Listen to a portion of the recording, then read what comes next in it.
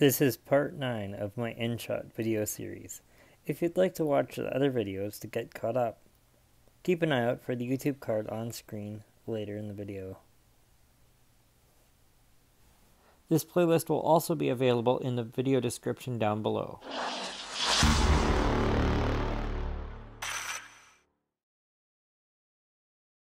Hi everyone, welcome back to the channel. If this is your first time here and you're looking for technology tips, tricks, and tutorials, you've come to the right place. If you find this video helpful, subscribe. I hope you've enjoyed the series so far. Let's add some music to a video. Open the InShot app, tap Video, and then tap New.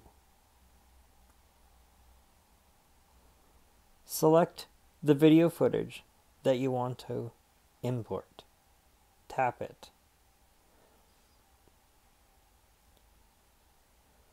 Tap the check mark in the bottom right corner and the video will load into the app. This is the video that we're going to add music to. Tap the music note and then tap Tracks. Tap Featured. These tracks are free and can be used as long as you give credit to the artist. Scroll through the list of featured albums. You can add music from iTunes and sound effects in this way. Be sure that you have permission to use any music or effects that you add. Choose an album, select a track, listen to it, and then tap Use. You can use any of the featured tracks without fear of copyright infringement as long as you give the artist credit. Tap the copy button to copy the artist information to your clipboard so you can paste it into your YouTube video description.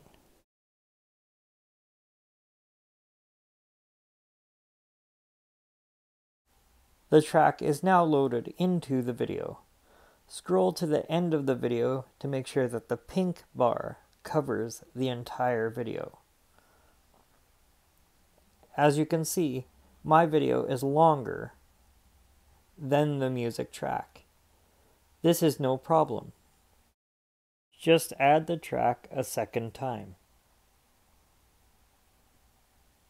Tap the music note and move the playhead to the position where the first music ends.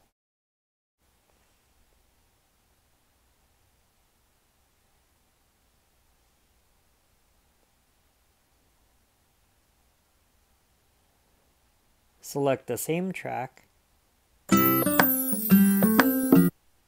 The second track will be placed right next to the first. Scroll to the end of the video to see where the second track ends. The music will immediately stop once the end of the video footage is reached. If you'd like to end the music at the end of the video footage, tap on the pink bar. Use the slider at the top to adjust the end position of the track. This may take several tries to get right. You can also adjust the volume and fade the music in and out. Tap the pink bar to continue adjusting the end position of the track. Tap the check mark to check the position. Repeat the process until you've got it just right. To save the video, tap the check mark